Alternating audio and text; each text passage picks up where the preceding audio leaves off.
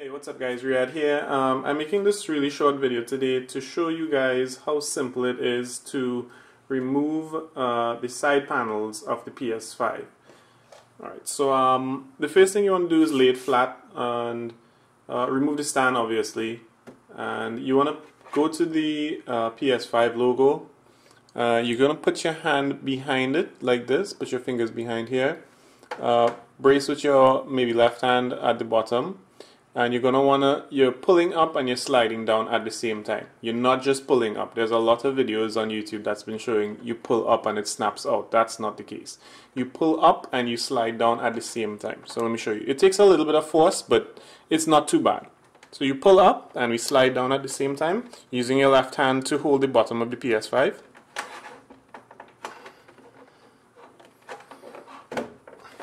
Simple as that. So this is one side, this is the logo side. We're going to flip it over now and take out the other side.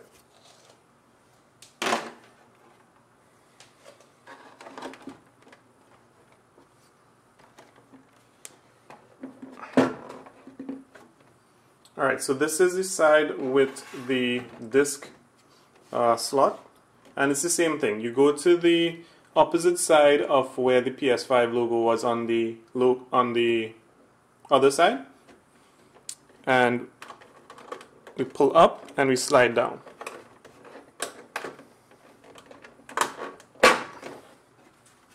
And as simple as that, it comes out. You can see that the hooks on it are meant to slide down and pull up at the same time, so you get an idea of how to do it. Alright guys, thanks for watching. See you in the next one.